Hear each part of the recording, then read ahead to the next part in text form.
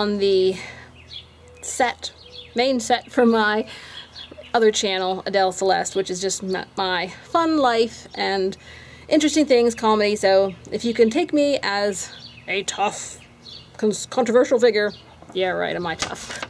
Then you can, if you enjoy me here, then you can go over to my main channel, Adele Celeste, and watch my funny shows. Okay, so we are going to talk about President Trump today. And I'm a Trump supporter, as you can see.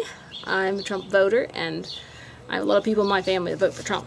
Okay, and ever since the election, I have been writing him, sending him cards, like one every month, to encourage him, because we know how negative the media is, and we need, I mean, President Trump is really, really strong, and it's amazing. We've watched so many politicians cave and give in to pressure of like, no, no, no, don't do that. So I've been writing him like every month.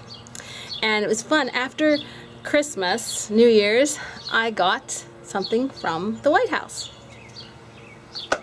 I suppose that everybody who writes the president, no matter what president it is, will get something from them after Christmas and the New Year. But anyway, so I got this. It's from the White House, and it has a nice thank you.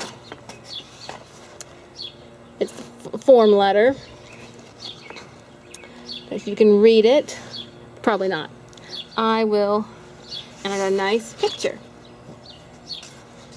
You know, like an autographed picture of them in the office. And I hope it's clear. So, I was tickled. I was tickled and pleased to get this. And it's a very nice custom to send a person who's been sending you cards and letters a thank you and a autographed picture. And it says, "Dear Adele, thank you for your kind message and prayers. The unwavering faith of the American people has sustained our country through the best and worst of times. As we look ahead as one nation, we will fulfill our sacred duty and deliver upon the promise of America for all of our people.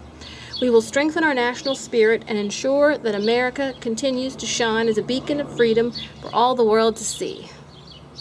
Melania and I are heartened by your support. Thank you for taking the time to share your thoughts and for keeping us in your prayers. God bless America."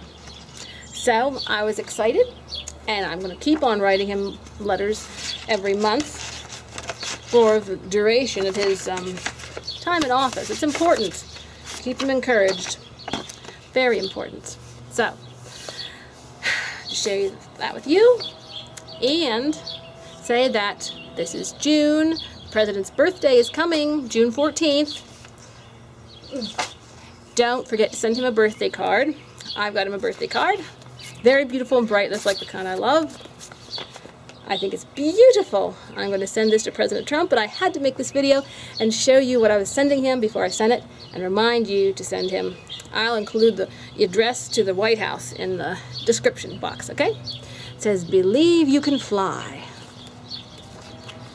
Let your birthday be a day when your wishes catch the wind, your spirit soars freely, and all your cares just float away.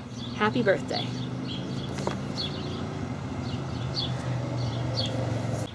And we know any president has a really rough time with all the responsibility and all the criticism. So this is a beautiful card, glitter on the balloons, bright the colors. It's just dreamy. So this is the card I'm sending to President Trump for his birthday. So don't forget, his birthday is June 14th. Send him a letter of congratulations and thank him for all the great work he's been doing. God bless, and let freedom ring.